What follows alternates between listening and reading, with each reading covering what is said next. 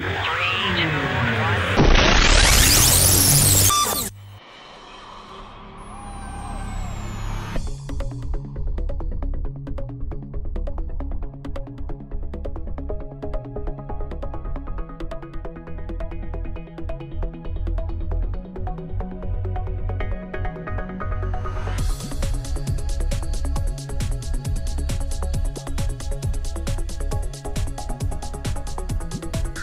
right. What is it? Was it Tiger Face? No, I'm kidding. What's up, nerds? This is NGR Radio, episode 59. We're almost 60. Everybody excited? Everybody excited? No one's going to introduce me today except me. I'm Matthew Keel. There we go. Alongside me, as always, the commander-in-chief, the ruler of this castle, the leader of this pack. Not you, Moose. Corey Derrick, how are you, sir? I'm being Matt today. I'm being Matt today. How do I not have funk? You have funk, it's just not beer. Moose, how are you, sir? Oh. Makes me so sad. I'm good. But Corey, how you doing, man? Good. Dude, Matt bought me some beer and told me I had to drink it or he's gonna fire me. So I said, he was just gonna take over everything. He's just gonna take over everything. But you don't have any power. I'm like, I know, but you have to let me believe this. Oh, my auto tune, is it working right? It sounded like your microphone was farting. That could. Yeah. I mean, that very well could be. It could have also been you. I don't know. Not there. I've had some sneakers. Did you try it, Corey? What'd you think? I did. I actually drank the other one the other day. Oh, okay. And it's pretty tasty. I'm not gonna lie to you. It's pretty good. I'm excited to drink the rest. Yeah. So Matt bought me a bunch of beer, and I don't know what any of it is or how good or bad any of it is, but I'm gonna try it. I'm sure one of them probably tastes like complete butt. And he's just going to laugh when I tell him, and he's just going to make fun of me. No, actually, I didn't do that. I got you a funky six-pack. That's all I did. I got you two citrus, two silent disco, I believe, a mumble, and a squishy. The citrus is really good. That's my personal favorite right now until I can try the silent disco. I haven't had which it's going to happen soon, Moose. I promise. Talk about this. But anyways. But Silent Disco is kind of, it's my favorite by them. But Citrus and Silent Disco, they're kind of like their main two, because I've tried their other stuff. It does not hold up very well, as much as I really want it to. Because they have a good name for a stout called Storm and Norman, and they have a Rabid Wombat, which is a good name for a beer, and neither. I just don't like them. Corey, what are you playing, man? Well, I didn't really play anything last week because I was on vacation, and then Matt made me swing by and meet him in person because we've been doing a podcast for a year and a half now. And I held a gun to your head. I was gonna say he held you hostage. A metaphorical gun to my head. I held a cheesesteak to your mouth with That's Whiz true. Onions, and my gosh. Okay, so first, my week was so full of really amazing and garbage food. And I was we went to New York City first, and I had like 25 pieces of pizza.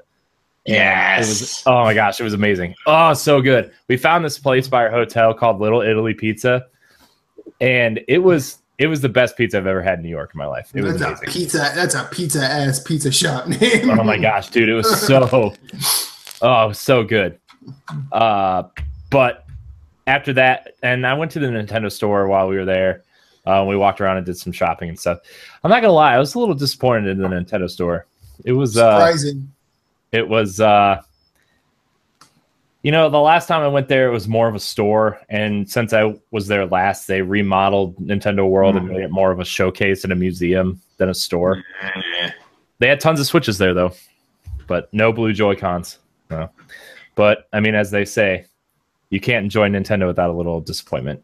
A little crying. Yeah, seriously. Dude, no like t-shirts, no cool figurines or anything that were like, they're all stuff that you could walk in and go to Toys R Us and get. Like there was nothing special, you know. It was. See, that's stupid. That's a missed opportunity, especially like with the T-shirts. Like what you need to do is commission an artist to do your T-shirts for you, and they're only available at that store. You know what I'm saying? And that'll make people come to that store, especially with Metroid, with people being excited about what is it for, and then now they've got the 3DS game that's coming out. Yeah, everyone's excited for. Yeah, like there was no Metroid anything there. There was seriously. Who's excited for a 3DS game? Not me. I'd love to see that game on the Switch, but I was just saying it's on 3DS. The only thing is, Nintendo came out and said 2D Metroid, a future 2D Metroid. This game is responsible for more 2D Metroids. They said if this game doesn't sell, we're not going to make them. And it's like, why are you making it on 7-year-old hardware? Why don't you put it on your brand new system? Yes, like exactly. That's the thing. Exactly.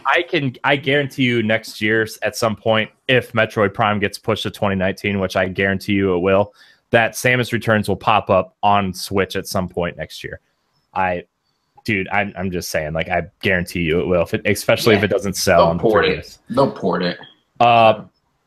But we went to Atlantic City afterwards with her family, and it was a good time. We went to the casino and won $30. Nice. It's pretty exciting. We spent 20 and won 30, so that was exciting. And then we swung around and met Matt in Philadelphia, and we had the best cheesesteak I've ever had in my life. Oh, Whiz and onions. I need more. I'm coming back for more. Yeah. Oh my gosh, it was so good. Moose spent like 6 months telling me I was out of my mind. I was trolling Phillips, man. He's like, why the fuck are you eating that garbage? I'm like, have you tried it? He's like, no. I go, don't knock it. And then when we get there, he's like, no, I'm not getting it. I'm not getting it. His wife goes, I think I want one. And then he's like, well, I guess I better. Exactly. Well, so like growing up in my part of Pennsylvania, which was Allentown, which is like 50 miles north of where Matt is, in Philly. And we, like my family, I grew up, quote unquote, eating like pizza steaks, which is where you put marinara sauce on your cheesesteak, and that's how we ate our cheesesteaks. So like which is not a pizza at all. No. Like they call it, like down here they call them pizza steaks, cheesesteaks, and I'm like, y'all are fucking idiots. But anyways, it's true. So that's the way I grew up with it. So it was like as soon as he said whiz and onions, I'm just like, no, you don't eat cheese whiz does not belong on a cheesesteak. Just no, it doesn't. So when we got there, and Kelly, my wife, was like, I think I'm going to get one. I was like, you know what? I'll try it. Because I'll try anything once. Like, I'm not, like, there's like maybe like a list of, like, I can count on one hand of things that I will never try in my entire life. So I tried it, and it's good. It's delicious. I'd get it again. So, but anyways, I'm glad you enjoyed it, Corey. Those onion rings and that hot sauce. Oh my gosh. It was so good. It was.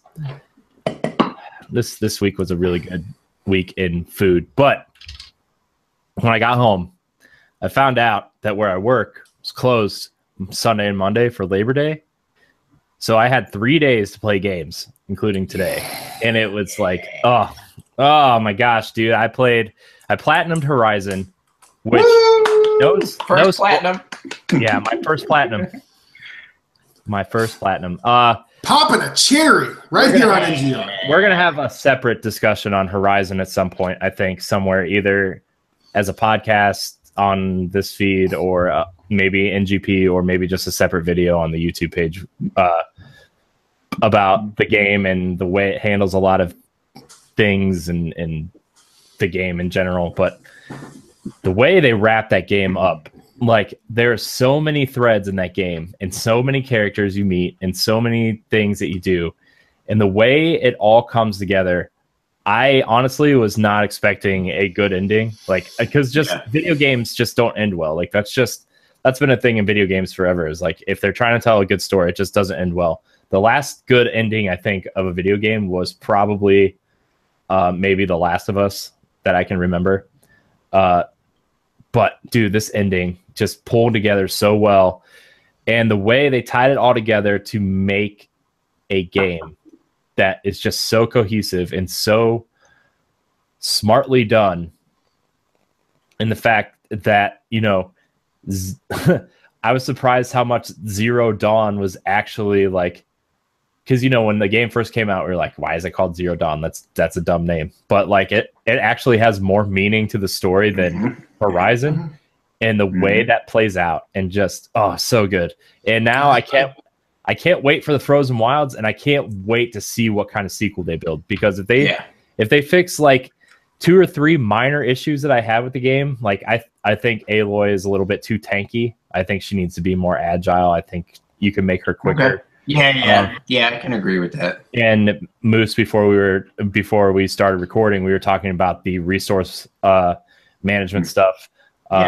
Maybe not take it away, but tweak it a little bit to where refine it. Yeah, and you get the resources quicker that you need and stuff. Like, dude, when that game ended, I was like, this. It's going to be really hard when we have this game of the year discussion at the end of the year for me to choose between this and Zelda, because this is Sony's best exclusive by far, and this is a game of a generation, and that's coming off the same year that Breath of the Wild, and assuming Mario Odyssey is going to be great, like, you know, I'm very sad that this game came out not just the same year as Zelda, but the same week as Zelda. Yeah. And like this game has been overshadowed by Breath of the Wild, it feels like, in conversation a lot.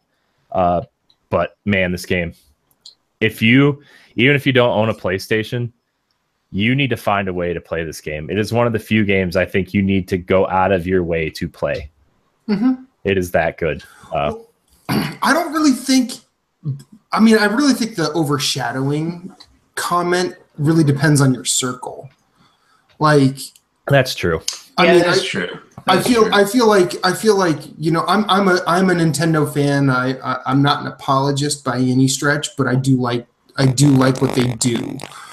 And having conversations with Moose and Phillips or whatever about how good Breath of the Wild is, I feel like Horizon actually helps Breath of the Wild in a lot of ways, because, and that's just because those two are so easily compared. Yeah. Damn it. Yeah. I don't know. What's it doing? Am I robot voicing, or is it just cutting out?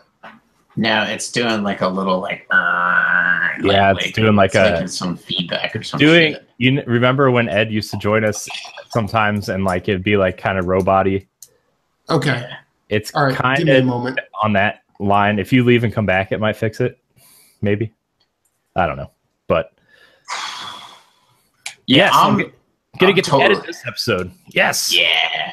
I mean, I'm totally pumped for Frozen Wilds. I think it's just gonna be awesome. Yeah. So, I want to know what's gonna happen with well, I don't want to spoil anything. But you meet a character during this game, and this character kind of helps you out, and I want to know how that story unfolds in the future. Yeah. Man, dude, Horizon's really good. And better? So far, you only said like a couple of words, so like it does it sporadically. So yeah. So we'll see what happens. But so I platinumed Horizon, and I started Hellblade. Another interesting game, storytelling wise, atmosphere wise, pure graphical powerhouse. That game is astonishing to look at and listen to. But don't go into it thinking that it's an action game, because it's not. It is a puzzle game. It is a slight, I don't want to say walking sim, because it's not really a walking sim, but it has that vibe where you're just exploring and listening to these lore stones that give you a bit of history on, you know, the Celtic lore. And you're walking through this world, and there's light combat that feels very Dark Souls-y in terms of, you know, it's very deliberate. where, you know, once you swing your sword, you're swinging your sword. There's no getting out of that animation until it's over. You need to time your dodge, or the enemy will follow you with its swing and hit you. You know, you have your heavy and your light attack, and you have to time it. And some enemies are only susceptible to certain attacks as you progress through a combo. And it's very, the combat is very simple. Dark Souls is the only way I can really compare it, but it's also it's nowhere near as hard as Dark Souls. Like, but you know, it's cool. It's got a lot of cool puzzles that you need to solve. And just the way Senua is animated and her facial expressions it's a marvel to watch. But so far, I'd probably give it like a 7.5 or an 8. I'm only about halfway through the game. I'm gonna try after we record tonight to progress more through it. I want to finish it before Destiny 2 comes out. That'd be smart. Like we were talking about that. That's actually smart, trying to get it done.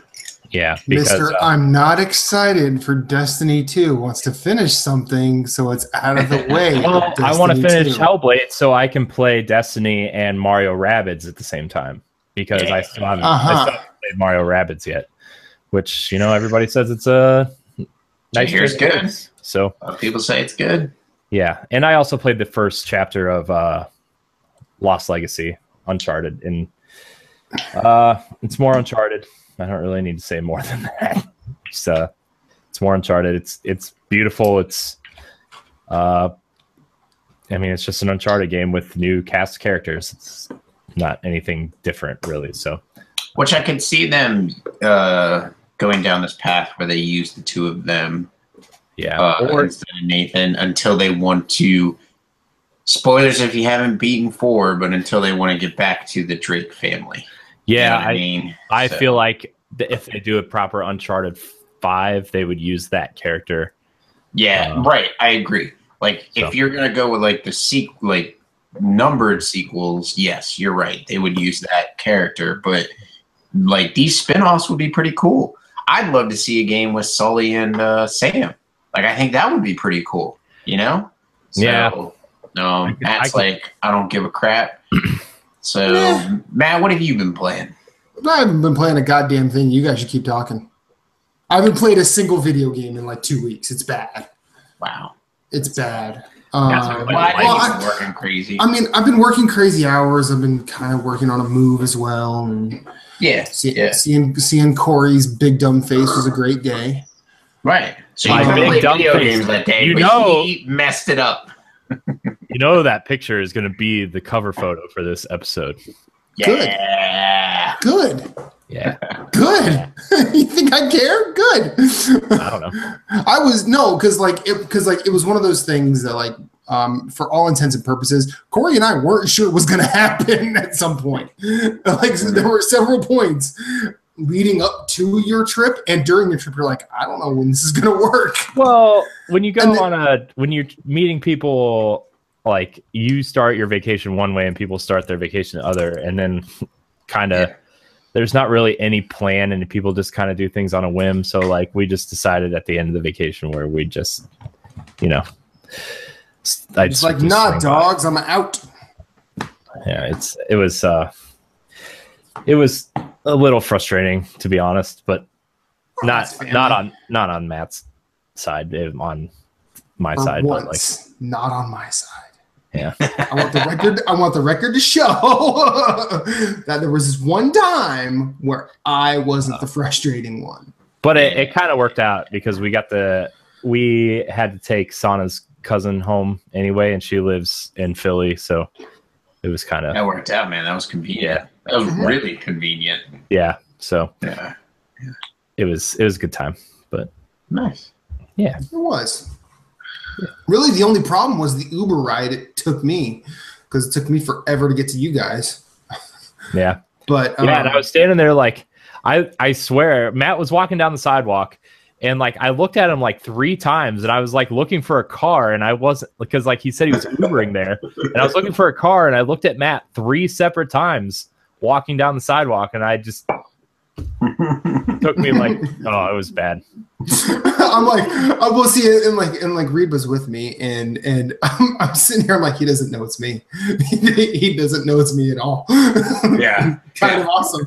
And then all of a sudden, he's like, oh, there he is. I'm like, here I am. There's that beautiful bastard. Rock you like a hurricane. Well, see, the funny thing is, I'm pretty sure I got the same look from Moose, and he met me in the parking lot of my apartment complex. Yes. Yes, I did. I was like, and my wife wouldn't get out of the car. She was like, I don't know, this is sketchy. And so I went into his apartment, we hung out, whatever, I saw his place, and then we came back out. And I think we were going up to Bethlehem that day.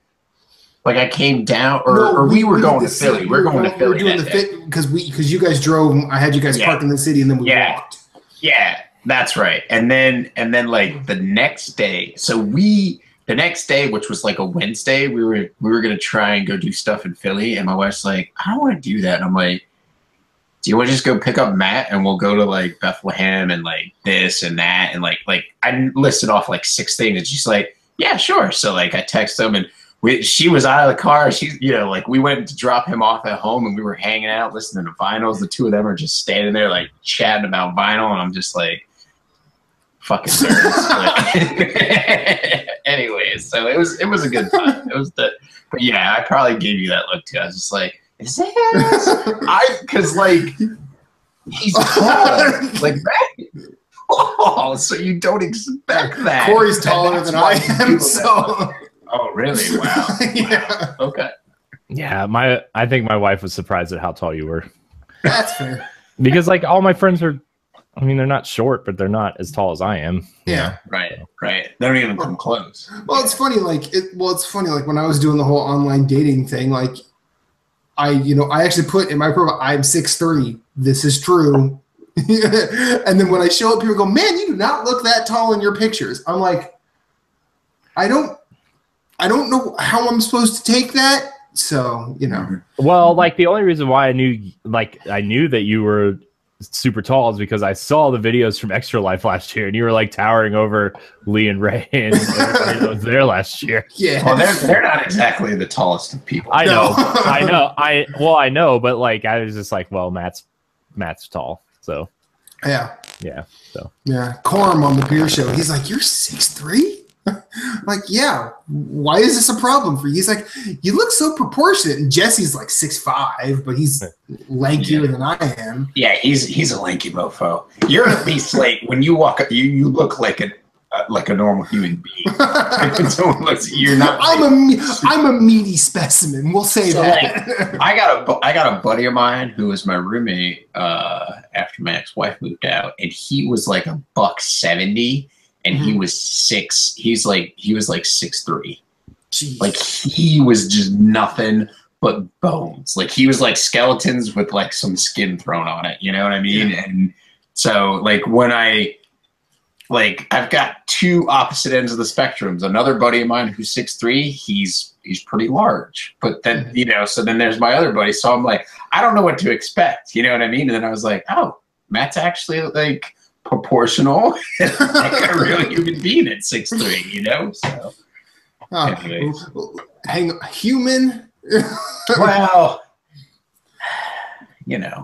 Well, in terms of the only game I've really had a chance to play, it's a board game. I've been playing more Guild Ball. I talked about it on last week's show, and I went to basically right after Corey left.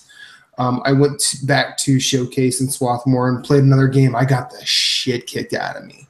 I got completely shut out, and it was one of those things that it's happening again. It was one of those things that I learned. It was like I was stuck against a boss in Bloodborne or Dark Souls, and I'm like, okay, I know what I'm doing wrong. I know, and I kind of know how to fix it, but. Moose, what have you been playing? So our August challenge is over with NGP, so I completely and early deleted Shadows of Mordor.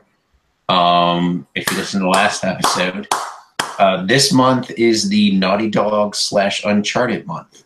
So I started a little bit of Lost Legacy. I think I'm in chapter 3, maybe 4.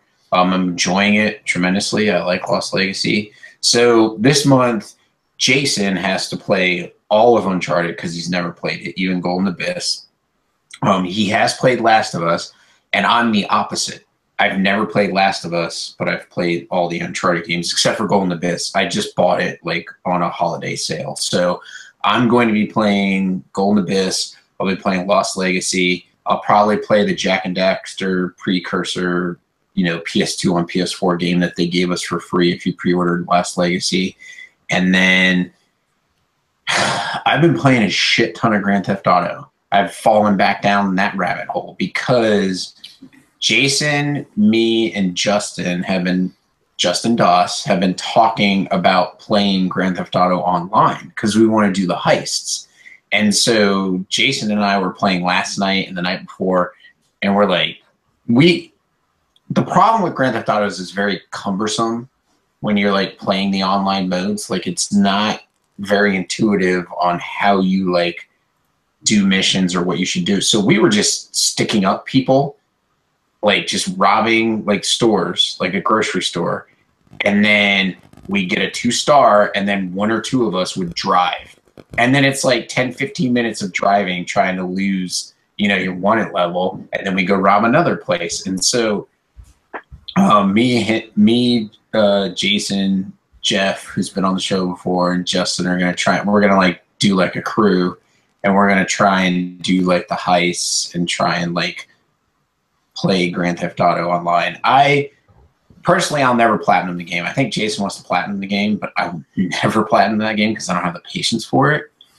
Aren't those games like, so I know like the PS2 classics are super hard to platinum, especially like Vice City and I'm stuck in Grand Theft Auto 3 because here I might just completely start my game because the problem, like I've said it on the show, I believe, but the problem with Grand Theft Auto 3 is you really need to do a lot of the trophies before you get to the end of the game, because by the end of the game, you piss off so many gangs that you can't do the missions you need to do because they're shooting at you and they blow up your car. And you can't even like drive down the street without your car blowing up because they're shooting and killing you. And it's just like, I wish like the trophy guide would have stated that, because then I would have done that. Because I think there's one where you have to get to level 12 on paramedic, and I can't do that, so I might have to start all over again to get 100% completion. But Grand Theft Auto 5 is just insane. Like there's like a trophy for getting eaten by a shark swimming in the ocean. So I'm probably just gonna do that and have some fun with that, and just try and do some of the, you know, like the trophies that I can do, but I'm not going to be like trophy hunting for that game. So I've been playing Grand Theft Auto. I think I'm Sundered. I've been playing a bunch of Sundered, which is a lot of fun. And then I'm just kind of hanging out and waiting for a Songbringer to come out tomorrow so I can buy that with my PSN card I won from our completion percentage challenge. So, but other than that, that's pretty much what I've been playing. I was supposed to be given a PSN card too. I don't know what happened. You need to crack the whip on that shit, buddy. That's what you need to do. Yeah. Who was supposed to give me that? I forgot. Was that the Antonio? Was that the one for the Last Guardian? No, Antonio paid me. Okay. What Brian and Imran have not, but I'm not really pursuing that. I never was. I'm not that kind of guy. I'm not going to see him. I still need to send you the $20 code that I owe you. Yeah, that's what I was talking about. For winning, did you win last year's the 20 questions? Okay. Yeah, he annihilated me. Jerk. Yeah. I mean, not unlike this year. It's only a matter of time till I win another one, so it's cool. Not if I have anything to do with it. Well, I mean, I'm not going to win this one again, so... You don't know about that. You could go on a tear, Corey. You could. You could. Could go on a tear. So... Oh, and more Bloodborne. Playing my agility character. So, which, Corey, that needs to be one of your next plats. Yeah. I know. I'm Yeah, I need to get back to Bloodborne. Here's the thing. When I try to play that game by myself, I'm just like, I really wish somebody was here to help me. And where you just gotta text us, man. You just gotta message me and say, and then like not even just me, I'll just be like, hey Jeff, Jason, do you want to help Corey play some Bloodborne? And they'll probably be like, yeah, sure, let's play some Bloodborne. You know? So I know. I've been too into Horizon the last couple weeks to like even try to play anything different. Look, you piece of shit. Whoa. The last time you said you were going to play Bloodborne with us, guess who didn't show up? Moose was there. I was there. There was a crucial third party. Someone who said they were going to show up? Yeah, someone who actually said, hey, we should play Bloodborne after this show. Huh. Oh, yeah, it was you, I know. Corey. I know. I'm sorry. Now, looking at my schedule, sir, and I'm going to do this live, and I don't care if my mic is messing up. I only work till 5 tomorrow through Friday. Yeah. Okay, we could do it tomorrow. There's plenty of nights. I'll be on tomorrow. And I don't have to record, so I'm good. I work Saturday at 4, so we could do it in the morning. Well, Saturday I work in the morning. And Sunday I work 8 to 4, so we could do it then. Well, I can help him on Saturday depending on what I'm doing, or Sunday. Right, so and like, you know, it's just you have resources. Yes. Call on the Hammer Bros. Yes. On the Hammer Bros. All you have to do is play an ABBA song and we show up. That's true. It's true. Preferably take a chance on me. Yes. Because Dancing Queen is overrated. No, fuck Dancing Queen. Yes. My wife loves Mamma Mia. Like Mamma Mia's alright. Mamma Mia's alright. Wait a second. Are you talking the song or the musical? The song. We're talking about the song. No. He's talking about both. Well, that's because Sana's a child. She doesn't know any better. Damn. And she married him. What do you want from me? But you know, you could use SOS. You could use Mamma Mia. You could use Lay All Your Love on Me. You could use what is it? Does your mother know that you're out? Yeah, give me A Man After Midnight. I mean, you could do it. I mean, I'm partial to knowing you and like Super Trooper and Voulez-Vous and Winner Takes It All. Oh, I love Super Trooper. Waterloo? Yeah. Oh yeah. Waterloo's my victory song. Whoa. Like, yeah. Yeah, he really went. I know. Yeah. That's his mic wanted to show us how excited he was about Super Trooper. Yeah, I love Super Trooper. Super Trooper's so good. Thanks for making this a fun show to edit. I don't know. I don't know how to fix it, man. I mean, I could just use. You want me to just use my iPhone mics? I could do that. No, sleeping on the job, motherfucker. Oh man. So, anyways, yeah, Bloodborne. I need to get back to that. Yeah, I'm close to beating it. There's probably a bunch of stuff that you need to do on your first playthrough before you even go into your second playthrough. So that's probably what we need to look at before we send you down that path. Yeah, I'm trying to look at my trophies right now. And you also have to do the Chalice dungeons, which I have no problem helping you with. Fuck Amygdala, but we'll get you there. We'll get you there. Yeah, all of my trophies are hidden. Uh-oh. I mean, like, 1, 2, 3, 4, 5, 6, 7, 8, 9. I only have, whoa. Oh, there goes Matt. I have 12 trophies, it looks like, to get. So. Do you remember the last boss you beat? I don't remember. Matt said I was 2 bosses away from the end, so. Oh, wow, yes. Then you don't have much. You don't have much left on your first playthrough, so that's yeah. I forget where Matt left me. My at Waterloo, Napoleon did surrender. Wow, he sounds normal now. Yeah, there you go, buddy. For now. It sounds normal for now. For now. We'll figure it out, man. You need to do Canehurst because you got the invitation there. Okay. You need to do. I need to take you to get to the Upper Cathedral Ward, which you can do now. Also, so he's a lot of bosses away from the end. These are optional. Yeah, can. I'm pretty sure he could just head to the end at this point. Yeah. Did he beat Mensis? I don't think so. But I'm pretty sure once you beat. So he's got Mensis and then the Wet Nurse, and then he can go to the end. So that's where the two bosses are. Okay, but then he just needs to do Canehurst, the Upper Cathedral Ward, which is two bosses up there. He needs to find the workshop. Oh, that's not that hard. It's a lot of stuff that we can't do with him. We just have to walk him there. Yeah. Well, like I do with most people I help. I'm just I can't do this with you, but I will play the game while you're playing the game and walk you through it. You know what I mean? Yeah. So it's what you can do. Yeah. Anyways, so moving along. Yeah. Yeah. So, topics, gentlemen. Anybody have a topic? I'll be honest. Microtransactions, man. Microtransactions are dumb. So so here's the thing. I know a lot of people were excited about Shadow of War, and were they?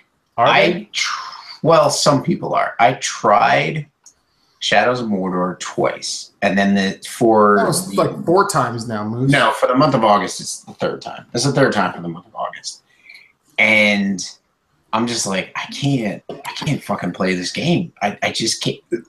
I will admit it. Bloodborne has ruined me as far as controls go. It's difficult. It's difficult to go back. It really is. The controls are just so good. It's hard to go back to a game that has fucking shitty ass controls. You're playing the game and you go up to a ladder and you can't climb the ladder until you rotate the camera around for X to appear on the bottom of the screen for you to hit X to climb the ladder. I'm what the fuck is that? Why is that even why do you have to make this so difficult? As soon as I move up to something that is climbable, I should be able to hit X and climb it. So I know recently, well, maybe not recently, it's been a month or so, but they announced that they're going to put microtransactions in Shadow of War. And I'm that's it. I will never buy that game. I don't care if that game is $1. I will never buy that game because microtransactions in a single player game is just being fucking greedy bastards. Greedy fucking bastards. Because not only is it being greedy, but what you also do to your player base is you are okay, well, we're going to put these microtransactions in. But they're not going to put them in just to be there if you want to buy them. They're going to put them in and say, okay, well, the normal player that doesn't necessarily want to buy the microtransactions has to grind like hell to get anything, that they want in the game, or so we're going to make them either grind like hell or we're going to just make them be okay, well, you could just pay $20 and have this stuff faster. It's freaking ridiculous. It's not needed. And it's freaking WB Games being a bunch of fucking greedy bastards. So I think from here on out, any game that has microtransactions that affects a game in the way that it does with Shadow of War, I'm banning. I will not purchase. I'm not going to play. I'm taking a stance because they say, vote with your wallet. Don't buy the game. Well, you know what? I'm not going to buy your game. I'm going to buy your piece of shit game. My other cousin, not Christian, the Dark Souls Lord, but my other cousin, Andy. I'd love to see Christian and Ahmed fight PvP. I really would. I'd love to see that. Any day of the week. I forgot to tell Christian in the last patch for Neo, they added PvP. So he went back to Bloodborne PvP, and he's been doing Dark Souls PvP. I don't think he knows that Neo has PvP. So he has Neo, and I'm like, you need to go PvP in Neo. But anyways, I'd love to see the two of them fight. But anyways, my cousin Andy, he loves the world of Lord of the Rings, but he's like, I'm not buying this game now either. You know, he was like, I just put up with the way the game played just because I wanted the story and I wanted to be in the world of Lord of the Rings. And he's like, now, he's like, I ain't buying this shit, you know? So what is your stance on microtransactions? Fuck them. Okay. Yeah. I mean, now, well, you know what? I shouldn't be that pejorative, but like, there are certain times where microtransactions are good. I feel like Hearthstone is a good one. And that's really the only, because you're buying packs, and those packs are randomized, and while they can help you, they can help your chances of winning. Yes, you still have to build the deck, and you still have to play the deck, and you still have to earn it. Yeah. I mean, Blizzard games in general are probably the standard for microtransactions, because, like, you know, you could buy loot chests in Overwatch, and all that is skins. To my knowledge, and I might be wrong, that does not help you in any way in the game. People will just be pissed because you look cooler. So, I can't. I don't know what to do now. Sorry, Corey. I apologize. I don't know what to do. We'll just fight later. It'll be fine. Yeah, you said that in Philly when I bought you food, and you still haven't. Yeah, this dude buys my food and gives me beer, gives me tokens for the subway. Yep. Yeah. See, that's a class act. What a jerk. Now I have to live the rest of my life feeling bad. Yeah, he's a class act. It's true. I'm still the worst though. But let's see. I can't think of any other microtransactions where they're good. There's not a lot of them that are. Well, I actually realized something a while back, because I've been flirting with the idea of finally starting Rainbow Moon. Ooh. There are microtransactions in that game. Yeah. You could buy rainbow coins. I don't know how that helps you in the game. Which I have. In fact, there's a trophy where if you have like enough of them. I've bought the rainbow coins. So I bought like a bunch of the packs. But on the Vita, because I had the game on the Vita. And then I don't know if you remember, my 64-bit or gigabyte memory card crapped out on me, so I lost that save. Yeah. So I have to start that game over again, because Rainbow Skies should be hitting either this year or early next year, which is the sequel for the listeners at home. But they've kind of gone dark. Which is good. Yeah, just be in development and be working on your game. In my personal opinion, it doesn't ruin the game, because you could just, well, I guess you do kind of grind it out, but I don't see it being punishing. You know what I'm saying? To grind out the rainbow coins. So I don't know. But it is ridiculous. Microtransactions are ridiculous. So yeah. I mean, like, I've spent a couple dollars in Overwatch, like, on loot boxes, but, like, I don't know. I just, doing what Shadow of War is doing is just kind of shady. At that point, you might as well just sell freaking a season pass that gives you all this stuff, or, like, you know, one of the other ways you make money that nobody likes. You know, like, this is like the worst possible thing. Like, hey, don't want to spend time in our game? Here, you can pay for not playing our game, which is like, I don't know. It's weird. And, like, I don't know. It just kind of rubs me the wrong way.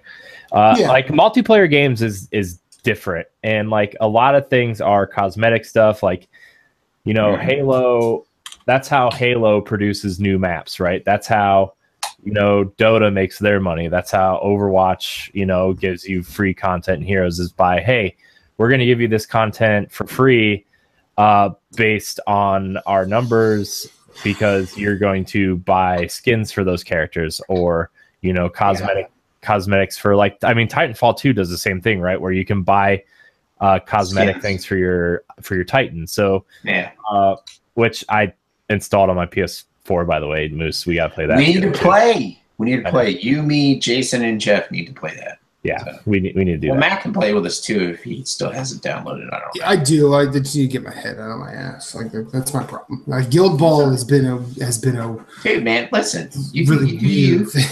You do you. I'm just saying, if you still haven't downloaded, let's play. Speaking of microtransactions, there are plenty of microtransactions in the board game. It's actually really weird. Yeah. Yeah. Well, I mean, we were talking about it. So I have the Bloodborne card game, and I think you were talking about the Dark Souls card game that's going to be coming out. But they just announced that they're doing the Old Hunters expansion pack for Bloodborne, which is coming out next year. And I'm like, well, great. I got to get on that. You know what I mean? Because I've got to complete the collection, because I'm a fucking nerd. Well, I mean, it's one of those things. Like, I wouldn't have even found Guild Ball had I not kickstarted Dark Souls. Right. Because it's the same company, isn't it? It's the same maker. Now, these people did not make the Bloodborne card game. I do not know who did that, but the same people who did Dark Souls are doing the Dark Souls card game. And I'm assuming it's probably mirroring the Bloodborne one. But like for Guild Ball specifically, like, there's a new set called Kickoff where it gives you two teams, the Brewers and the Masons, and that's enough for two people to completely have everything they need to play a game. It's a beautiful thing. It was the thing that said I'm going to pull the trigger so I can at least maybe find somebody else to play with. That way I don't have to say, oh, you need this, and this, and then we can talk. And then, you know, I started digging online locally and found out there's a nice community of people that play in about an hour away in Swarthmore, and they're all wonderful individuals, and they were pretty welcoming to somebody who literally had no clue what they were doing other than watching videos on YouTube. And watching them play, and then, you know, watching myriad of videos of just how different teams work and the different combo systems. Like, it's a freaking deep game, and it's one of those things that, like, I'm actually going to probably, well, I know I'm going to get metal miniatures and paint for the first time. Right. Like, I've never done that before. I don't know how any of that works. I'm probably going to, at some point, buy all the teams and paint all of them, because this is a fascinating goddamn thing. And hopefully when I see either of your beautiful faces again, I can sit you down and probably coach you through a game, because maybe by then I'll know what I'm doing, but I don't know. I want it to be next year. I'll be honest. I want to come back to Pennsylvania next year. Yeah. I'm looking at those tickets, by the way, Matt, for November. Yeah. I'm going to treat myself to some birthday. Pretty doable? Yeah, I think so. You got a November birthday too, don't you? Yeah, it's a week after. It's literally a week after yours. When's yours? Okay. 17th? When's yours? The 19th. 19th? Mine's the 24th. So I think yours is the same. I think yours is not a week. I think yours is the same day as Chris Har's. Really? Oh shit. Moose. Oh shit. So the Bloodborne card game was published by Cool Mini or Not. And they are, I mean, from what I know about the tabletop world, they are highly, highly reputable. Okay, well, that's cool. In fact, a lot of miniatures, like painting competitions, which that's a weird goddamn thing in itself, are put on by Cool Mini or Not. To play that game, that's my problem. I have the game, but I need 3 people to play the game. Like, I can't just play with another person. So yeah, well, I mean, at least the cool thing with like the Dark Souls board game is I can set it up and play myself. It's difficult as all hell though. Like the dice rolls are brutal in that game. Reva wouldn't play with you. I think she would, but she's face deep in grad school. She doesn't need to learn anything else. Yeah, that's true. The first time I went and played Guild Ball, she came and like we started setting up, and she was hearing me talk with the other people there, and she's like, I feel like he'll learn more if he plays you. And that guy beat the pants off me, but at least like he sat there and said, okay, think about what you're doing. Think about like look at your cards and look at all the abilities and think about how you can combine them together. And it's really a lot to sort of grasp at once, but yeah. Everybody I've played against has said, look, here are my thoughts on how you're doing. And you're not going backwards. So, right. Which is good. Yeah. It's good that community is built that way. That's always good. Yeah. I mean, I feel like, I play a couple more games. I'm ready to go to a tournament. Yeah, buddy. See what happens. Well, you got that PAX thing coming up, don't you? Yeah, I'm gonna hopefully get a team of miniatures painted so I can actually take a team there and see what happens. But so much to learn, it's crazy. Anyway, if you need miniatures painted, let me know. I know some people in the Pennsylvania area that paint miniatures. Oh, really? I'm telling you. Yeah. Just let me know. You know my name. You know my number. I'm letting you know. All right. Hopefully they'd be down to teach a noob how to do it, because that's more what I'm curious about. I think they're out of York, the Allentown-ish area. Oh, okay. So, yeah. So it's not that far from you. But tell them meet me at Funk. It'll be great. I'm sure it would be fun. So, anyways. Back to microtransactions. 99% of people do them badly. Very few do them well. Or very few do them positively, and only a couple do them absolutely well. I think Blizzard does them well, and Shadow of War having microtransactions is real dumb. But we could level criticism at Nier Automata from this year, because there's a way to buy trophies in that game. Yeah, but that's not really microtransactions. That's just like grinding out like the in-game currency so that you can actually, like, you're not paying real money for that. Okay. So but, like, I know, like, that's where I think my thing with microtransactions comes from.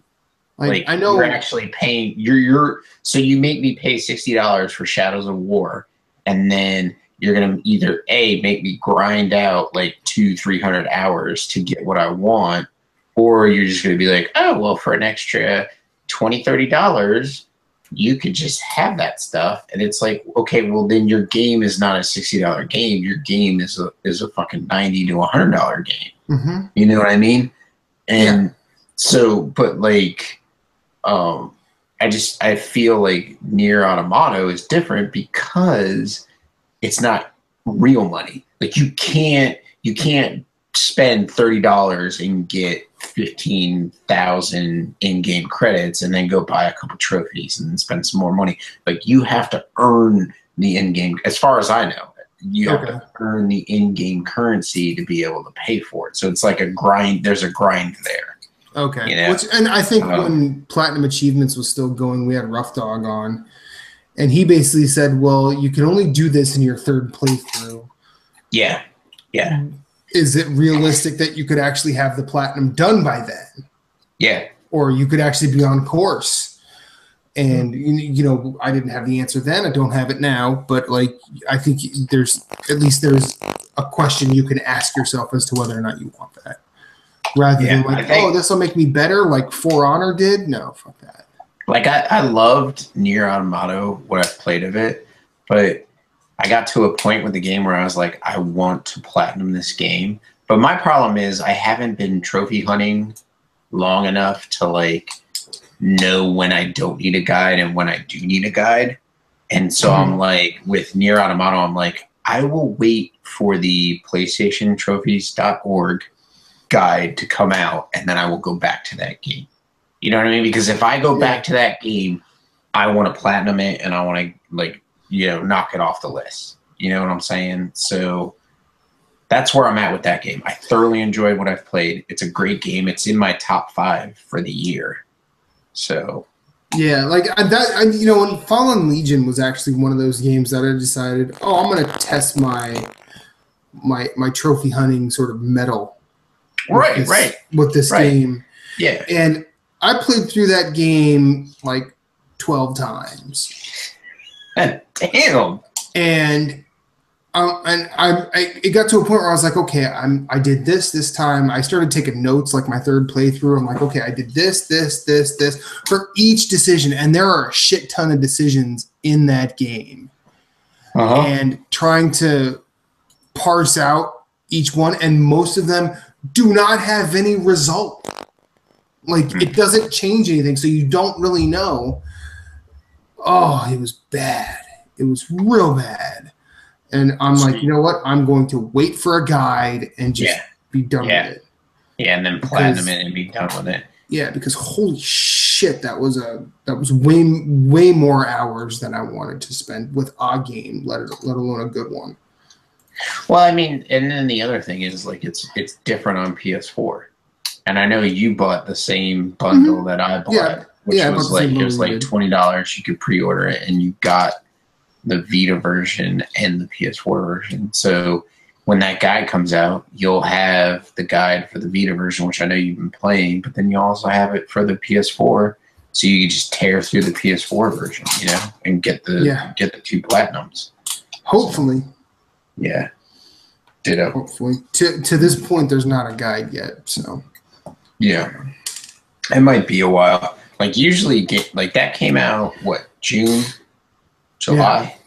Yeah, it was like your guys' 3rd episode. It was crazy. Yeah, it was like our 3rd episode. We already had an interview with the developer, and it was coming. It came out like right when I came to see you, or when I was in Pennsylvania. So that was like June or something, and so it hasn't been out long. So usually, on an average, games take at least like 6 months to get a trophy guide. Yeah. You know? So unless they're quick platinums. Yeah, like I know Gideon has platinumed Cosmic Star Heroine, and I want to platinum that game as well. And I know he did it through just like, you know, because he's got a Pixel like I do. So like Pixels operate like you just say, "Hey Google," and you look up you can just say a word and it searches it for you. Yeah. So I know he had to do a lot of "Hey Google," and then he had to find like the trophies and figure out how people got the trophies to like platinum that game. I think it took him like a week. So not bad. No, it's not a bad platinum, and I'm still waiting for it to come on Vita. But anyways, you know, it's a whole nother problem. Corey, what do you think of microtransactions?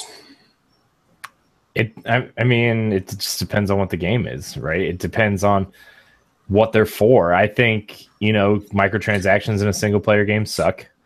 So you're okay with like Titanfall? Yeah, I'm okay. I'm okay with like it's all cosmetic, and you're not okay with like Shadows of War coming in and being like right. I'm okay with like the way Overwatch does it is every time you level up, you get a loot box. Every time there's an event, you get 2 free event loot boxes, and then every time you level up, you get either the event loot box or regular loot box, depending on which one you choose. You can open either one.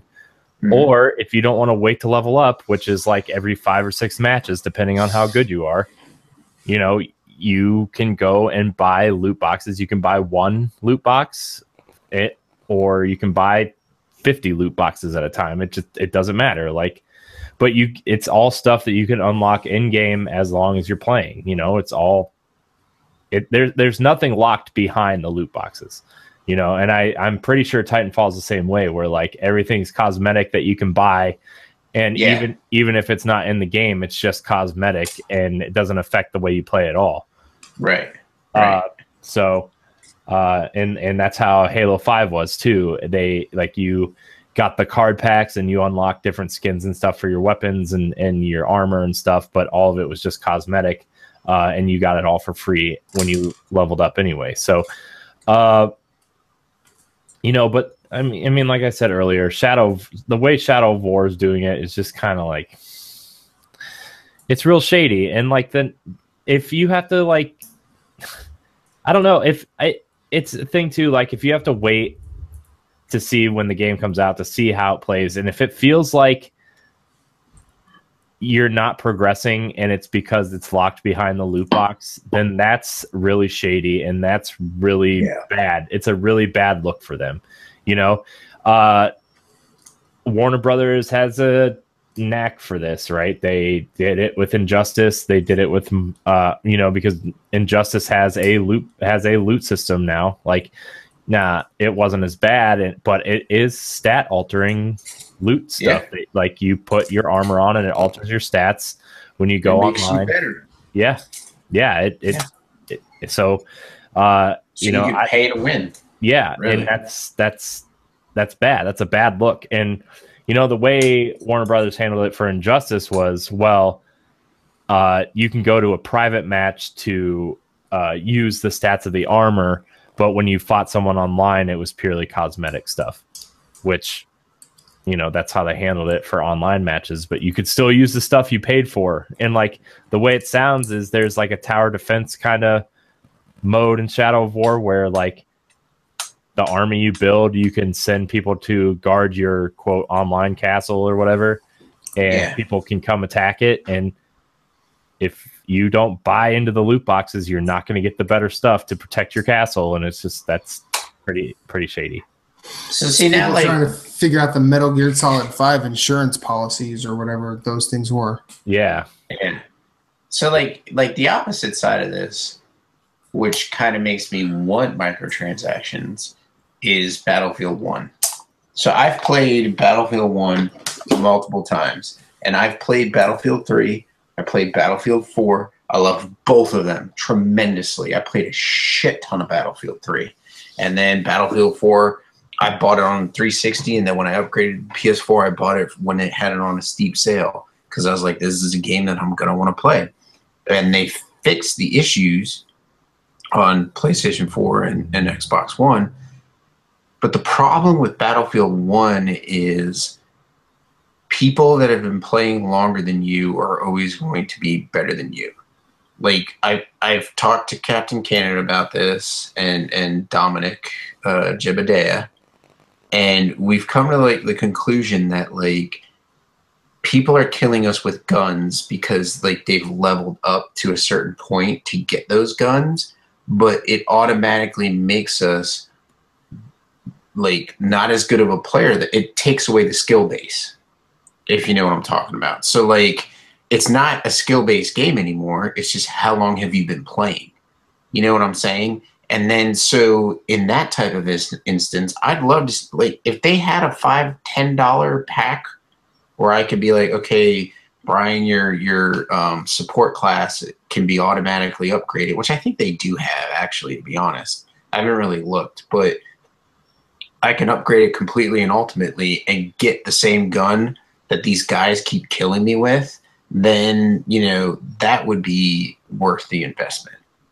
That's I feel the flip side of the other coin. You know what I mean? Where you feel like you've spent $60 on a game and it's not skill-based anymore. It's really people are paying to win. And it's well, now I'm stuck just grinding it out because I spent $60 on the freaking game that I think I bought the season pass when it was half off.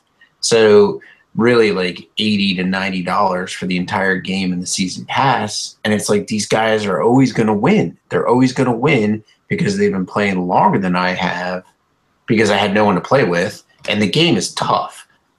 In my personal opinion, I could always swing the pendulum in Battlefield 3 and 4. So I could come in and I could jump in and my kill death ratio is shit. But like the third, like the second, third, or fourth match, I could always get my kills better than my deaths. I could always get more points, and so I go from like 9th or 10th place up to like 3rd or 4th place. But like in Battlefield 1, I just can't swing the pendulum the other way. And Captain Canada has said the same thing. Like, it's just like the game is freaking brutal. And so it's got to be some kind of specific case with the game that it's just like that. But it's just like, you know, we're always screaming out. We're always like, at any time we play, it's like that motherfucker killed me with that Hellgrosser gun or whatever it is. And it's just like, he killed me with that gun. And then like he dies, and then I'll come around and kill the guy. I'm like, well, I at least killed the guy for you. And then that guy comes and kills me later. And it's just like, it just gets ridiculous. And then like your kill death ratio, like for a match, I'm like, it's not even, it's ridiculous. It's not even 1.0. It's like, it's so bad. Mm-hmm. It's like maybe like 10 and like 40. Because like a match lasts like a half hour or something like that. So, which is fucking forever. It is forever. But I mean, it is like we play Conquest. So, but anyways, so I can see like the flip side of microtransactions. But single players, they definitely don't belong in. So like any single player game that comes out and it's like, we have microtransactions, I will not be buying from here on out. Unless there's always an exception to the rule, but 9 times out of 10, I will not be buying that game. Yeah, you'll always find one you're like, oh, I'm kind of okay with this. I'm kind of okay with this because I have no problem grinding in the game. You know what I'm saying? Because it's a developer that I love. You know, like, so like say you've been talking about Pyre recently, and I love Supergiant games. Yeah. On some whim that they get knocked over the head that they need to have microtransactions in their game, I would still buy their game, even if it was a single player game, because I love I love their first 2 games. I love Bastion and I love Transistor. I have yet to play Pyre, but from what I've heard and everybody talking about it, it's just as amazing as the first 2. So there's no reason that I wouldn't love it. But if they came about and said, we're going to have microtransactions in a single player game, I might have to buy the game because I love that developer so much. You know what I mean? Well, first I'd be like, what the fuck are y'all doing? You know what I mean? Yeah. But then I'd probably still end up buying it and being like, I'll grind it out. Yeah. You know what I mean? Like, I will grind it to get what I need to like beat this game. Like, if Supergiant said they were doing microtransactions, I feel like I would ask several questions before I immediately said no. Right. And I feel like if they did microtransactions, like Greg and Amir would be super forthright in saying, hey, this is why we're doing this. Yeah. Yeah. At which point, either I'm on board with that reason or I'm not. Like, I agree with you. It's definitely like, so like Shadows of Mordor, microtransactions in a single player game, automatically written off my list because I have not a lot of interest in that game.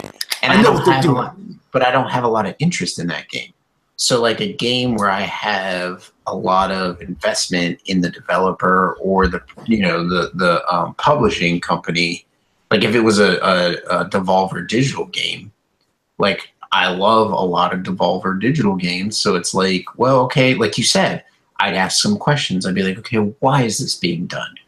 Does this penalize a person that does not spend money on the microtransactions? If it doesn't, then I'm in. If it does, well, then it's going to be like, how, you know what I mean? Like, yeah, it depends on how much I love that game, and so it's a case by case basis. But 9 times out of 10, I will definitely not be buying a single player game.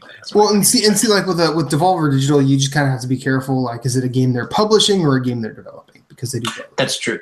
They do develop some of their games. Yeah, like a lot. Ruiner, I think, is their next game on deck, which looks freaking awesome. That game looks cool, man. That game looks so badass. Like, so. And then what they just put out, is Absolver out now? Yeah, it came out this past week. Okay. So like not like tomorrow, but like last week. Now, is it? It's not them developing Ruiner, is it? No, I don't think. I think they're just publishing it. No. That game looks like kick ass. But Corey, what'd you open? I opened the Blood Orange Squishy. Yeah. Ooh. Yeah. What do you think? It's tasty. I like blood orange stuff. There's a local brewery that does a blood orange wheat that is pretty fucking fantastic. So I'm enjoying that. That is brewed with blood oranges and then milk sugar, so it kind of gives you is it brewed with blood oranges or blood and oranges? No, blood oranges, not blood and that would be crazy if it was brewed with blood and oranges. Well, I mean, it's only a matter of time because there is that beer circulating the internet that is brewed with urine. So yeah, yeah, well, yeah, but it's not. It's like recycled. Like it's not straight up. People are taking a piss into a container and throwing it in. I'm not trying to justify it. I'm just trying to like. It's recycled. So that means somebody drank it and then peed it back out. Is that how you? It's a Westworld type thing, or what is that? What is that movie with Kevin Costner where he drinks the piss? Waterworld. It's a Waterworld type thing. So what? Oh, that's your reasoning. I'm not gonna drink One it. One of Hollywood's biggest flops is your reasoning here. I'm not gonna drink it. I'm just saying, like, he peed into a container and it was all recycled out, and he was able to drink it again. Well, see, I'm wondering, if you think about listen, it's not gonna be our lifetime. It's gonna be like the next generation or the generation after that, where they will have to drink their own piss because we are pissing away our fucking resources. Yeah, and I don't want to have kids because I don't want to leave them in the shit world that we have going on right now. So it's just okay. like I read an article earlier today that North Korea prepped their news lady to announce the end of the world. So great. Yep. Awesome. No, I was actually thinking about that. Not like today, but like the last time I was on the brew review and we were talking about weird beer, and I didn't bring this up. I should have. But I'm sitting there thinking, like, anybody who knows anything about the brewing process, there's like a boil. Yeah. And urine is predominantly water-based, so you're boiling a lot of – I mean, granted, a lot of it away. I know this from being in healthcare that urine is sterile, and if you get I was just saying, the last time I checked, urine is steral. So you're a doctor. What? That's a doctor. He knows. Dr. Infinite. Dr. Shaniqua Blood Souls at your service. Is that your DJ name, Dr. Rewind? Yeah. Yeah. There we go. Hell yeah. Saying.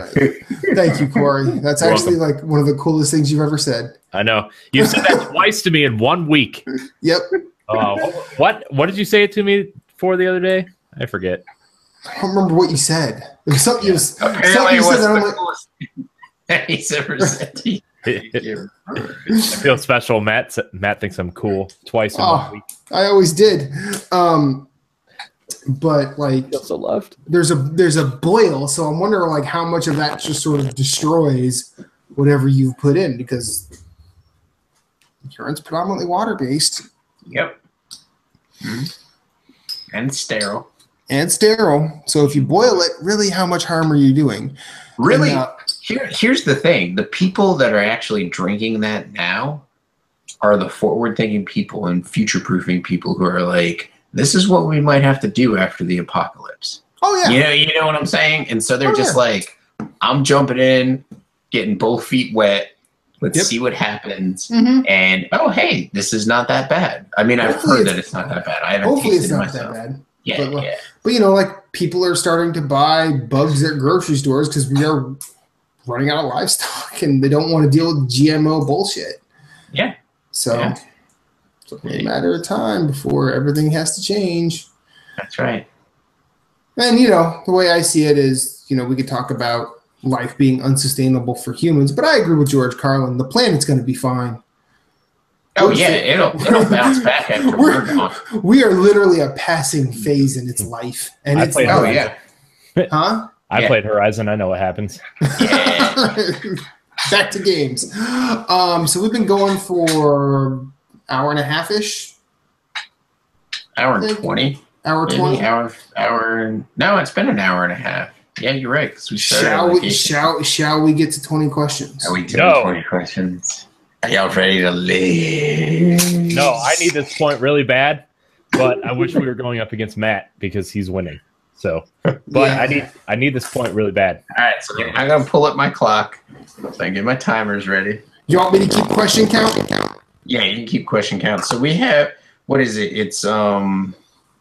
It's 2 minutes and then 5 minutes, right? Yes. And then was it 15 minutes at the end?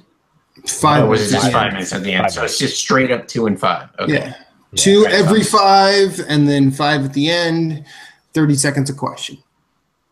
Yeah.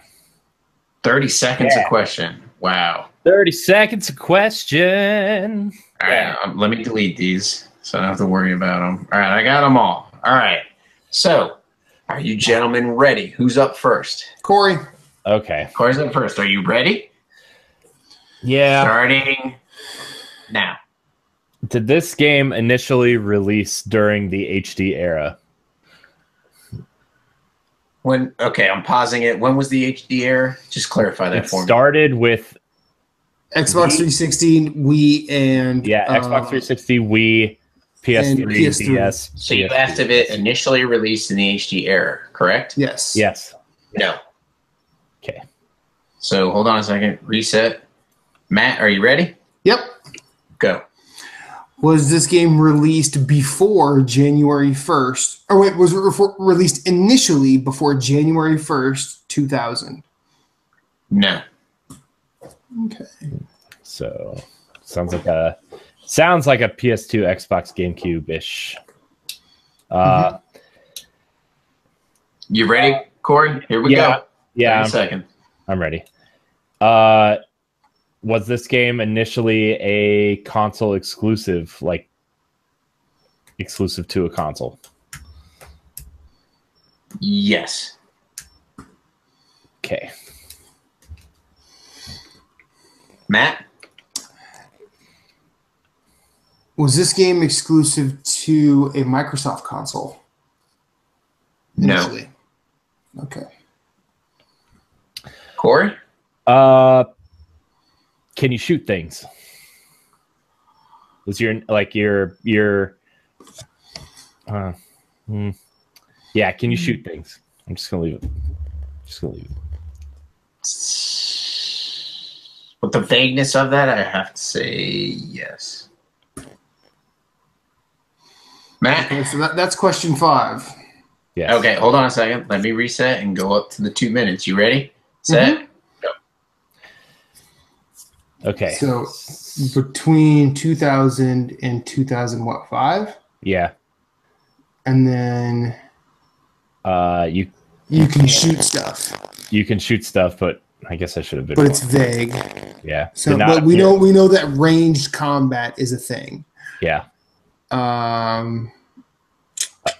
Did not appear on Xbox, so it might be a Japanese title, like a Japanese developed title. I want to say. You're to 1 minute and 30, gentlemen. Okay. You have 1 minute and 30, I should say. Sorry. We could narrow it down by, was it a first-party developed game? Yeah. Was it a Japanese developed game? I'll do first party. Okay. Was a Japanese developed game. What we could do perspective, although there weren't very many first-person games outside of the Xbox that gen. Yeah. Let's start with. I like the first party and then Japanese. You have less than 60 seconds. And then you know where my initial thought went was like Resident Evil 4. Because it was initially a console exclusive, but it came to PS2 later. You can shoot things, but it's not really recommended that you shoot things in Resident Evil games. 30 seconds. So you'll... Who developed Resident Evil? Capcom? Capcom. far as I know, yes, Capcom. Okay. I'm ready for question 6, Moose. Y'all are done? Yep. All right, so I'm ending that. You don't need to start the timer. We're going to have it right now. Is this a first-party developed game? No. Okay. Is this a Japanese developed game? Yes. Matt, 30 seconds. Oh! Should I just ask if it's a Capcom game, Corey? You might as well just get out of the way. Is this a Capcom game, Moose? No. Okay. Damn it. Corey, you have 30 seconds. Okay. So you said yes to Japanese developed game, right? Is this an RPG? I'm gonna need you to rephrase that. Now, by rephrase, do you mean just sort of narrow down the type of RPG? Yes, exactly. Okay. I'll give you another 30 seconds for that because your question was a little vague. Because that's when like kind of action RPGs started coming around. Yeah. Really was that era. There weren't really any tactical RPGs really in that era. I don't really remember when Final Fantasy Tactics came out. Is this an action RPG? Yes. Ooh. Matt, you have 30 seconds. Japanese action RPG. Kingdom Hearts is an action RPG. Final Fantasy really wasn't. 15 seconds. You said, geez. I gotta keep you all in line. No, that's fair. Action RPG. So, are there Disney characters in this game? No. Okay, so it's not Kingdom Hearts. Corey, you have 30 seconds. Oh, wait, no. My apologies. You guys get your 2 minutes. That's question 10. Or are we on no, that was 9. I just hit 10. Okay. Corey's My asking. apologies. All right, so you have 30 seconds, Corey. Okay.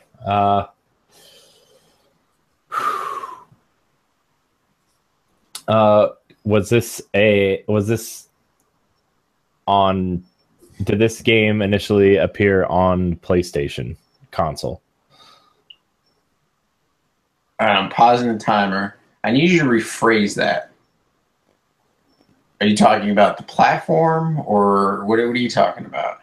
Well, you said it was exclusive to a console, so he was asking if it was... Yes, it originally announced on a PlayStation console.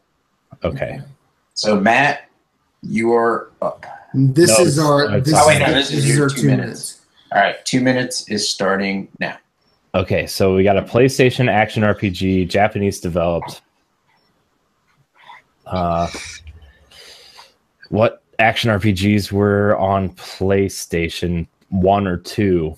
Late PS1, PS2?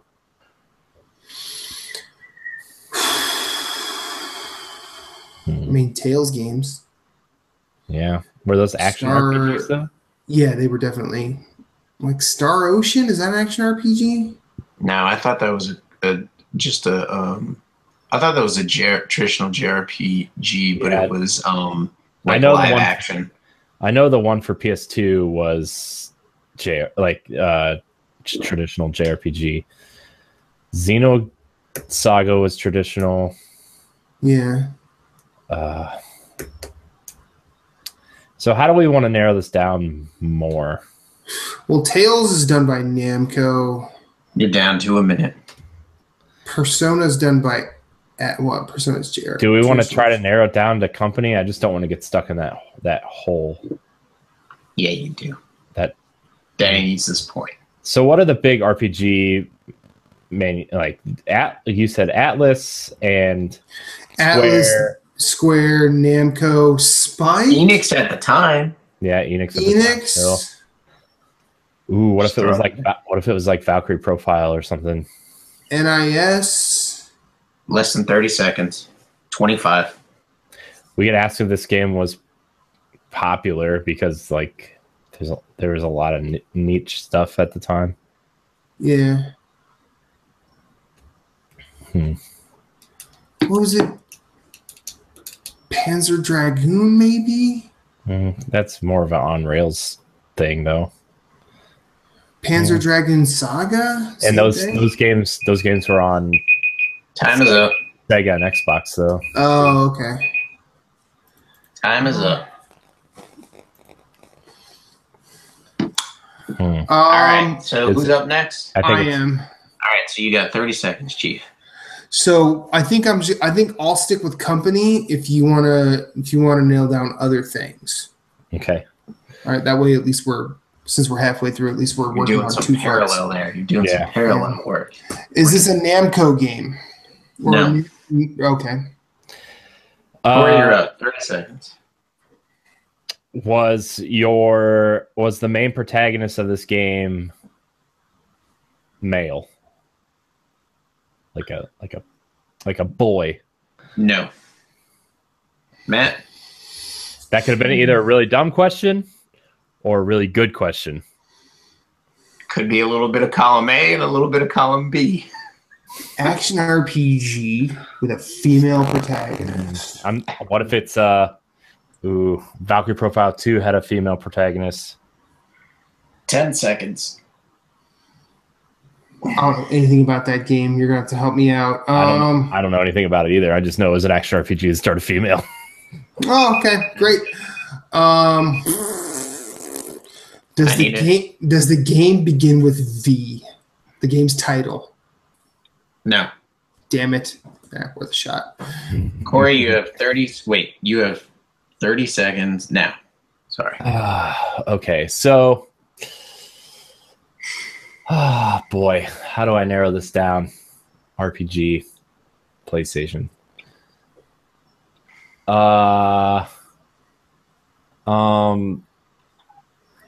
Were there 10 seconds? Is this okay, so is the story sci-fi based? No. Okay, so that eliminates Xenosaga. Matt, you have 30 seconds going now. Jeez.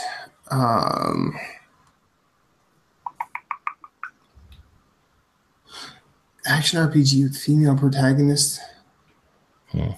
Action RPGs. Japanese developer. Fuck.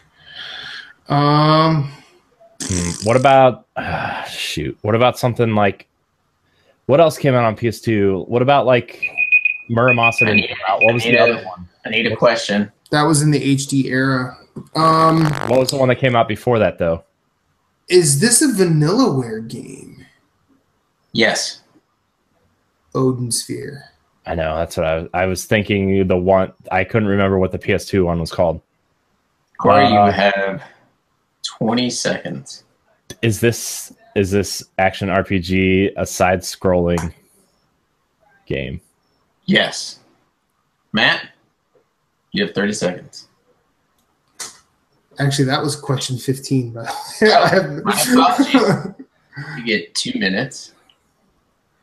Now. I say right out of the gate, I'm going to ask if this is based on Norse mythology because Odin Sphere is. Okay. And then the art style, hand-drawn art style. Man.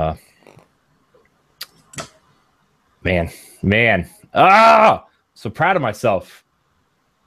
I was thinking Muramasa, but I was like, I know that didn't come to PlayStation, but that same developer made a PS2 game. I couldn't remember what it was called. Well, Muramasa did come to PlayStation. 130.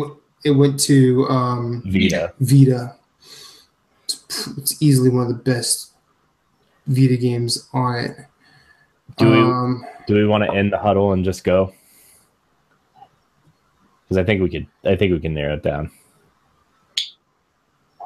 Yeah. Okay. So, is this game based on Norse mythology? Yes. Does this have a hand-drawn art style? Yes. Matt? Shall we, Corey? Yeah, go ahead. Guess. Is this game Odin Sphere? Yes. Yes. Nice job, gentlemen. Yes. I am now 2 ahead of Moose. And I have 2 points total. Son of a bitch. I was like, hopefully I can get y'all with this one. But as soon as you said Vanillaware, I was like, fuck. I'm sitting here like, wait a minute. Female protagonist. The only game in town at that time was Vanillaware. And I'm pretty sure the only thing they had at that time was Odin Sphere. Well, I probably could have answered that. I probably could have been like, you need to rephrase that question because there's multiple characters in Odin Sphere. Yeah. Like you play as her and then you play as like different people in the story. So there's not a set protagonist. So I think if I would have answered that differently, then you guys wouldn't have gone down that path. Yeah. But anyways, it happened. Way to bring up a good goddamn game, Moose. Nice job. Well, I brought it up because I have it on Vita, the remake on Luftrauser. Luftrauser. Actually, no, it's like Leifdreiser, but whatever. Yeah, Leifdreiser. But Leifdreiser, I got that on Vita, and it's pretty awesome. And it's usually on sale. Like it'll probably be on sale for the holidays, but it's a really good game. And I have the really storybook edition sealed right over there. yeah. I remember us talking about that. Yeah. So 17 questions. That's not bad, guys. Yeah, not bad. That's like 2 in a row we've solved with the new format. Yeah, I know. I'm liking it. I think it should stay. And we still have got 3 minutes till 10 o'clock. What do you say we wrap this up, gentlemen? Yeah. I say we wrap it up. Moose, where do we find you? You can find me on PlayStation at Sven, SVHENN. I'm also on Twitter under that handle. I'm also under Instagram under that handle. And on Twitch, which I haven't started streaming stuff yet, but I'm going to. Jason and I are going to try and get stuff going for Nerds Gone Platinum. You can also find me on our Nerds Gone Platinum podcast, which definitely goes over the PlayStation Nation. So you can tweet us at NG_platinum, or you can email us at nerdsgoneplatinum@gmail.com if you have any questions, comments, or concerns. And listen to us under the Nerds Gone Rogue Radio, NGR Radio umbrella. Yeah. Yeah. I am Matthew Keel. You can find me on any social media platform I choose to be on at infinite_rewind. If you're talking to someone named infinite_rewind and it's not this dumb face, they're going to let you down. They're going to lie to you, and they're probably going to show you their penis at some point. You show them their penis anyways, but yeah. I mean, and maybe that'll impress you. I don't know. Strange times we live in. But you can find me on Instagram posting about vinyl and or beer. I usually just link Instagram to my Twitter, so that's usually all I tweet. You can find me also hosting or co-hosting the Brew Review with John Martin, Corm, and Jesse White. We have a good time. Our most recent episode, I believe, is about to go up, and it was a really good chat with Kevin Clem about real weird beer and beer snobbery. So I think I had to show up late just because of life happening. But that it was a good time. Also, you can find me co-hosting Matt and the B-Flats with Brian Spagnoli and Brian Raleigh. We talk about music, and that's a good time as well. So that's where you find me. Corey, take us home. All right. You can find me at Corey and HD on Instagram and Twitch and Twitter at some point. You can find me on NGR Radio, Nintendo Power Block, Arsenal X sometimes, World 1-1 sometimes, Nerds Gone Platinum sometimes. You can find me everywhere. You can find all of our shows on ngrradio.com and on our YouTube page. Please subscribe, share, all that good stuff. We have Facebook groups for the individual shows now. So if you want, to find someone to help you hunt for trophies, join the Nerds Gone Platinum group. If you want to talk about some Xbox and hunt for Chivos, you can go there.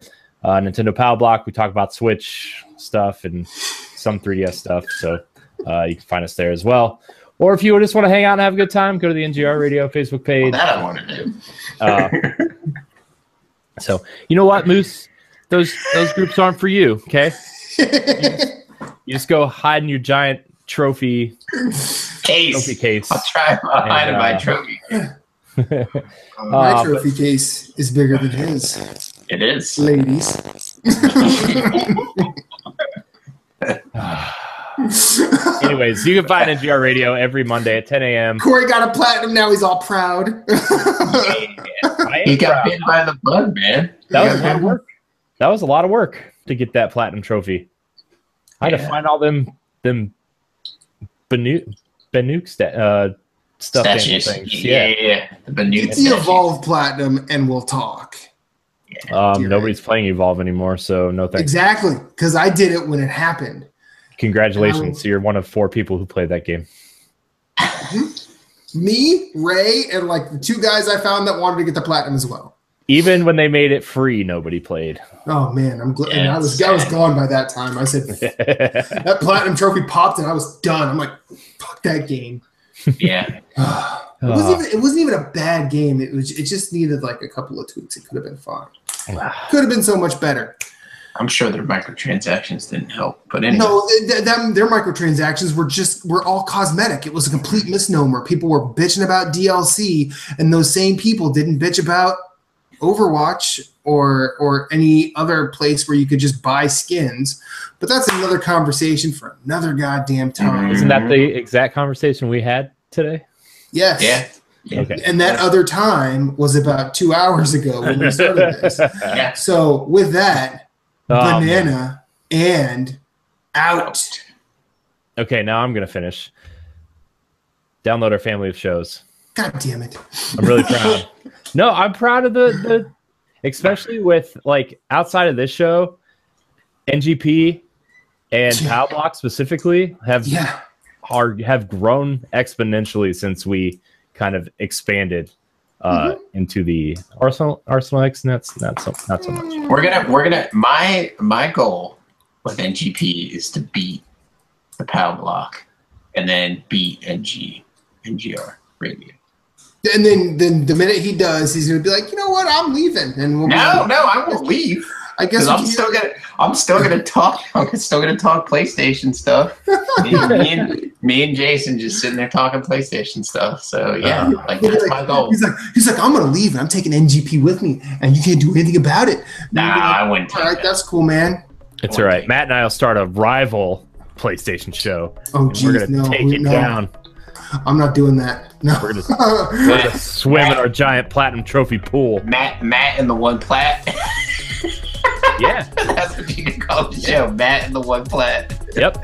That's a good idea, Derek. That's a real good idea. Write that down. Anyways, thank you guys so much for watching, and until next week, we love you. Banana and out. Peace out, everybody.